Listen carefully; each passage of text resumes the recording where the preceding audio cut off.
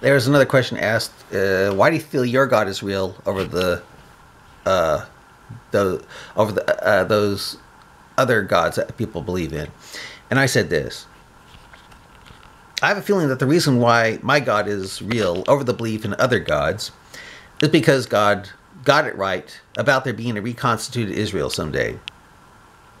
Not only do we have an Israel now, but my God, in Psalm 83, seems to got it right again about how such a situation would be viewed, which is not in a positive light, because it says, cut off that cut her off from being a nation, talking about Israel, that the name of Israel shall no longer be heard in existence, and shall be, yeah, it goes something like that. But Muslims pretty much say that all the time, so that seems to be fulfilled.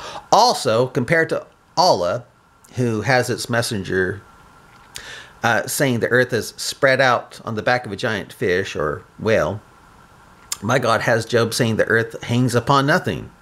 Also, my God in Proverbs says, consider her ways when speaking about an ant. And most ants you see walking about are female. So that's the reason why I believe in my kind of God over the other gods. Bye.